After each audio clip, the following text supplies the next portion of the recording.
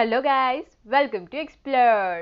So ఈరోజు ఈ వీడియోలో మనం జేఈ ఫిజిక్స్ మీద కాన్సన్ట్రేట్ చేద్దాం. సో ఫిజిక్స్ అంటేనే మోస్ట్ ఆఫ్ ది స్టూడెంట్స్కి ఒక పెద్ద హారిబుల్ సబ్జెక్ట్. బట్ అలా అని ఫిజిక్స్ని నెగ్లెక్ట్ చేయడానికి లేదు. బికాస్ ఏ మిషన్ రన్ అవ్వాలన్నా మనకి ఫిజిక్స్ నెసరీ. సో ఫిజిక్స్ లేకుండా మిషన్స్ లేవు, టెక్నాలజీ లేదు, సో ఫిజిక్స్ లేకుండా ఏం లేదు. సో టాప్ ఎన్ఐటీస్ ఆర్ ఐఐటీస్కి వెళ్ళాలని ఎయిమ్ చేసుకున్న వాళ్ళందరికీ మ్యాథ్స్ కెమిస్ట్రీలో కాన్ఫిడెంట్గా ఉన్న ఫిజిక్స్లో మాత్రం భయపడుతూ ఉంటారు.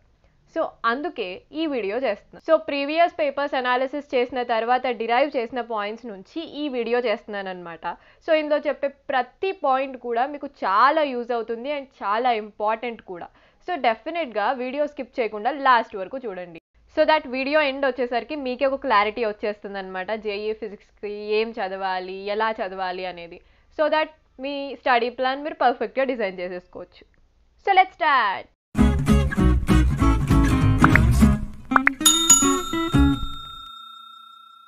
సో మీరు టైం టేబుల్ డిసైడ్ చేసుకోవాలనుకున్నప్పుడైనా లేదా స్టడీ ప్లాన్ వేసుకుంటున్నప్పుడైనా మనం కన్సిడర్ చేయాల్సిన first and foremost thing weightage. So మీకు అందరికీ ఆల్రెడీ తెలుసు, last year JEE 4 times conduct చేశారు. సో అందులో 2 phases అంటే ఫెబ్ అండ్ మార్చ్లో కండక్ట్ చేసిన జేఈని కన్సిడర్ చేసుకొని అందులో ప్రతిరోజు ప్రతి షిఫ్ట్లో మనకు వచ్చిన క్వశ్చన్స్ని బట్టి ఏ టాపిక్ నుండి ఎన్ని క్వశ్చన్స్ వచ్చాయి అన్నది క్యాలిక్యులేట్ చేశారనమాట.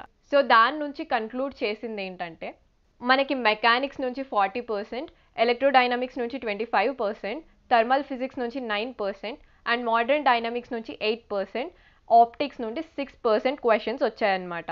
సో ఈ టాపిక్స్నే మనకి డిఫరెంట్ లెసన్స్ లాగా స్ప్లిట్ చేశారనమాట మన పోర్షన్లో. సో ఆ డివిజన్స్లోకి వెళ్ళి చూస్తే ఈ vectors, units and dimensions, kinematics, loss of motion, work power energy, centre of mass and collision, waves, so ఇవన్నీ కూడా మెకానిక్స్ కిందికి వస్తాయన్నమాట. సో ఈ మెకానిక్స్కి మీరు కంప్లీట్లీ నేర్చుకున్నారంటే దగ్గరలో 12 నుండి 13 క్వశ్చన్స్ వరకు అటెంప్ట్ చేసే ఛాన్స్ ఉందన్నమాట. అంటే ఇక్కడే మీరు 48 మార్క్స్ స్కోర్ చేయొచ్చు.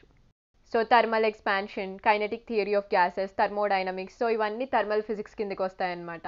సో ఈ చాప్టర్స్ అన్ని చదువుకుంటే మీరు 2 to 4 క్వశ్చన్స్ వరకు అటెంప్ట్ చేయగలుగుతారు. And electrostatics, capacitance, electromagnetic induction, EMI, alternating current, electromagnetic waves, so ఇవన్నీ ఎలక్ట్రోడైనమిక్స్ కిందికి వస్తాయన్నమాట.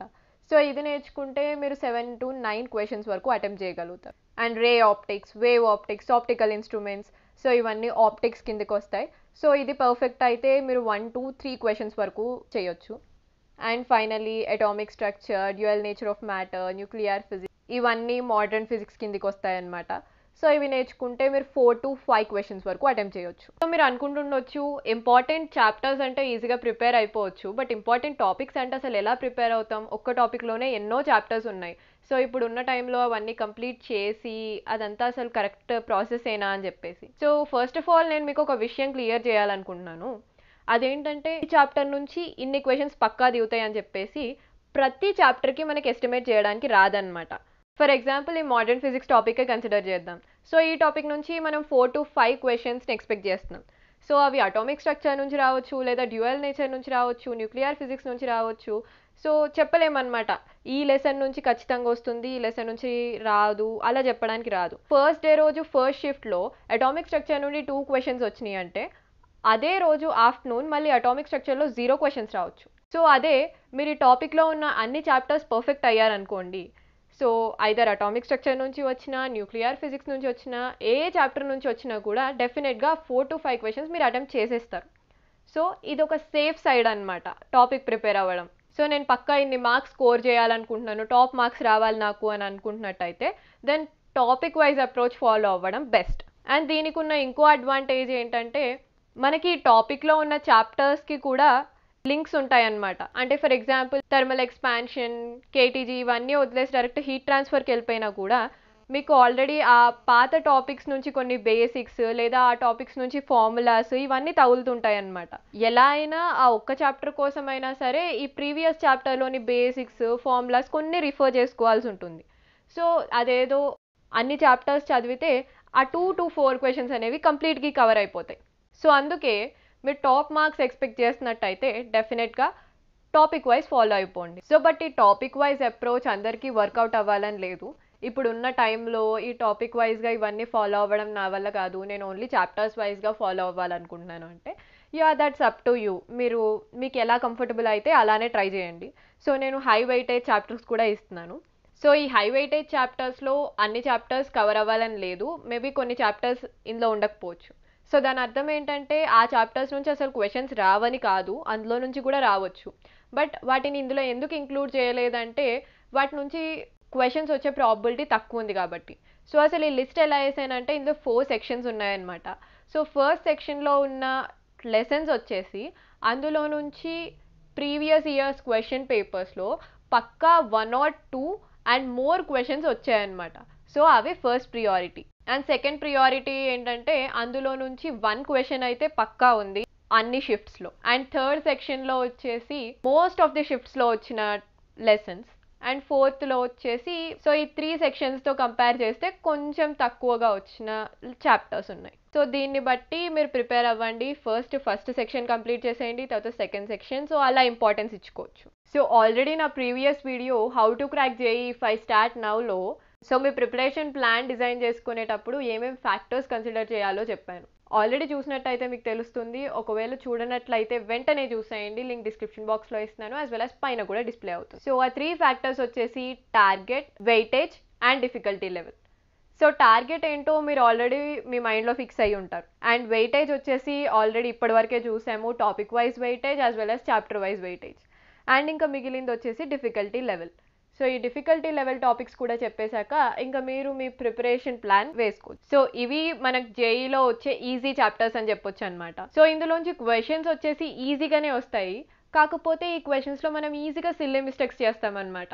అంటే లైక్ క్యాల్కులేట్ చేసిన తర్వాత మనకు ఆప్షన్స్ వచ్చేసి సిమిలర్గా ఇవ్వడం వల్ల కన్ఫ్యూజ్ అవ్వటం, లేదా క్వశ్చన్ వచ్చేసి కొంచెం ట్రిక్కీగా ఇవ్వడం వల్ల మిస్టేక్స్ చేయడం జరుగుతాయి అన్నమాట. సో అందుకే కొంచెం కేర్ఫుల్గా చదవాలి క్వశ్చన్స్. సో ఇందులో ఫస్ట్ 4 టాపిక్స్ అయితే చాలా బేసిక్ అండ్ అన్నిటితో లింక్ అయి ఉంటాయి మోస్ట్లీ. సో మీరు ఖచ్చితంగా చదవాల్సిందే. అండ్ నెక్స్ట్ సెమీ కండక్టర్స్లో అయితే గేట్స్ నుంచి క్వశ్చన్స్ రావచ్చు, కరెంట్ గెయిన్ క్యాల్కులేట్ చేయమని అడగొచ్చు, and alpha beta రిలేషన్స్కి related questions వస్తాయి. అండ్ ఎలక్ట్రోమాగ్నెటిక్ వేవ్స్లో అయితే electric field, magnetic field, speed of light connections మధ్య క్వశ్చన్స్ వస్తాయి.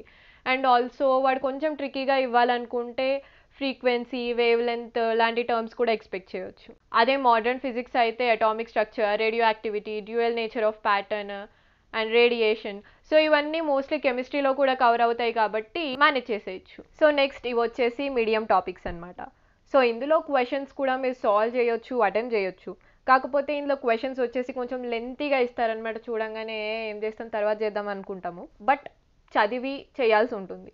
లేకపోతే కొన్నిసార్లు క్వశ్చన్స్ ట్రిక్కీగా ఇస్తారు, మనం సాల్వ్ చేస్తే we can do it. So కొద్ది ప్రాక్టీస్ అవసరం, బట్ ఓకే మేనేజ్ చేసేయచ్చు. సో ప్రిపరేషన్కి మీరు ఏ అప్రోచ్ ఫాలో అవుతారనేది మీ ఇష్టం. మీరు ఒకవేళ టాపిక్ వైజ్ వెళ్ళాలనుకుంటున్నారు అనుకోండి, మీకు ఏ టాపిక్ అయితే ఎక్కువ ఇంట్రెస్టింగ్ అనిపిస్తుంది, ఏ టాపిక్ అయితే ఎక్కువ ఇష్టం, థర్మల్ అయితే థర్మల్ లేదా మెకానిక్స్, సో ఆ టాపిక్ ఫస్ట్ కంప్లీట్ చేసేసుకోండి. సో 1 టాపిక్ అయిన తర్వాత నెక్స్ట్ టాపిక్కి వెళ్ళొచ్చు. లేదు నేను హై వెయిటేజ్ ఉన్న టాపిక్స్ నుంచి వస్తాను అని అనుకుంటే అలా అయినా పర్లేదు. సో ఫస్ట్ సెట్ కంప్లీట్ చేసేసిన తర్వాత సెకండ్ సెట్కి, సో అలా ఆర్డర్లో అవి కంప్లీట్ చేసుకుంటూ రండి. లేదా నేను ఫస్ట్ ఈజీ టాపిక్స్ కంప్లీట్ చేసేసుకుంటాను, అవి అయిన తర్వాత మీడియం టాపిక్స్కి వస్తాను అంటే అలా అయినా పర్లేదు.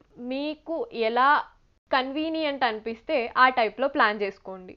బట్ నేను చెప్పేది ఏంటంటే ఈజీ టాపిక్స్ని వదిలిపెట్టకండి. సో 1 క్వశ్చనే కదా వచ్చేది, ఏం చదువుతామని చెప్పేసి మాత్రం వదిలిపెట్టేయకండి. అందులో ఉన్న లెసన్స్ అన్నీ కూడా కవర్ అయ్యేలా చూసుకోండి. మీరు స్టార్టింగ్ చేసుకుంటారా, మధ్యలో చేసుకుంటారా, లేదా ఎండ్లో చూసుకుంటారా అన్నది మీ ఇష్టం. బట్ డెఫినెట్గా ఆ ఈజీ టాపిక్స్ అయితే చూసుకోండి. So all the best and thanks for watching. Don't forget to like, share and subscribe.